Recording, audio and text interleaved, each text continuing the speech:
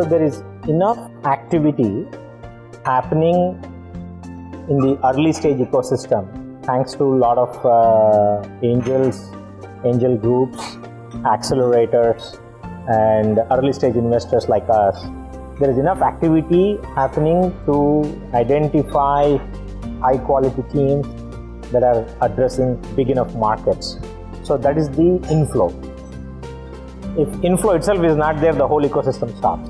So the inflow is very good, and every year we see that the quality of entrepreneurs compared to last year versus this year is far superior. So we are progressing in the right way. And secondly, in early stage ecosystem, there is enough money. And even at a Series B, Series C level, also there is enough money, and that exits will lead, where it will, where the ecosystem will go. And I think that's where, if you ask me, everything is going the right way in terms of the earlier part of the ecosystem. At the later part where the exits have to happen, that's where it has to move a little bit faster.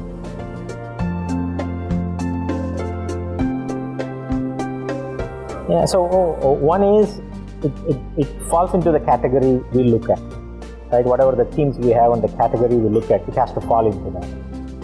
Two, at the end of the day, almost all VCs, the answers will be very similar. It is team, it's the market size, it's the execution plan, and so on. But the details, the devil is in the details. Like for example, when you say team, most of the time, are they equipped for this kind of business to take it to the nth level? If they are not equipped, then it won't work. So for me, team means that not their background. How relevant is their background into the startup they're trying to do? So the teams, high quality teams is very critical, which has relevant experience to take it to the next level. Then the market size, that's where most of the companies fail, because in underestimating the market size or overestimating the market size. The target market has to be big enough. If the market is too small and not growing market, it's very hard to be surviving.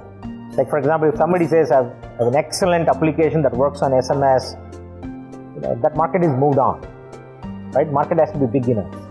And three is the execution capability, whether teams have shown some traction, or in their previous job, some traction of able to make a decision and execute.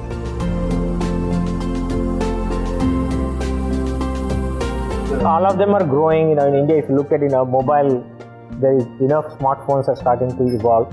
So roll forward 5 years. See, investments never happen for today. Investments happen about how the world will be in 5 years. So if I look at the world will be in 5 years, obviously, is the internet growth going to diminish? The answer is no.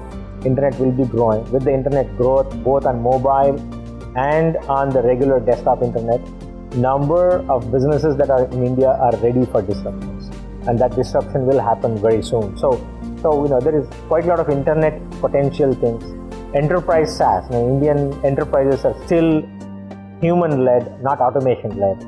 All of them have to go through some sort of an automation, because cost of labor is starting to go up. Once cost of labor is starting to go up, they all have to invest in tools and technologies to automate, and that's going to open up quite a lot of market in India as well as globally.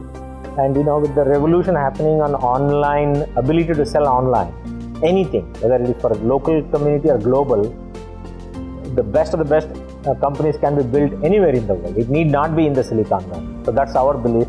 So the Indian companies, Indian entrepreneurs can build a global company out of India. So we're very excited about those companies that are targeting global markets out of India. And healthcare.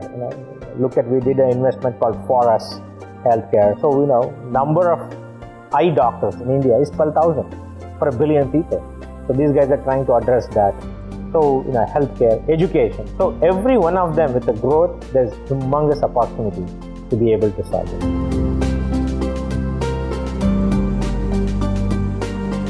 What happens is, for a startup ecosystem to succeed, there is quite a lot of elements have to come together. Either, you need to have enough entrepreneurs, you need to have enough angel investors, you need to have enough good quality mentors, enough access to customers and talent.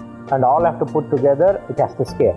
Right now, I would say 30 to 40% of startups are happening in Bangalore, high quality startups. And Delhi is predominantly starting to grow, especially India only business. Tech based, most of them are happening in Bangalore. Tech enabled, but India businesses, their sales oriented is happening in Delhi. Pune is an emerging one. Chennai is an emerging one. Mumbai, it's all, some specific narrow financial style startups are happening, but not regular startups are hard. So I'm anticipating is that different regions will start emerging as the best place to start based on the category or type of company. Thank you.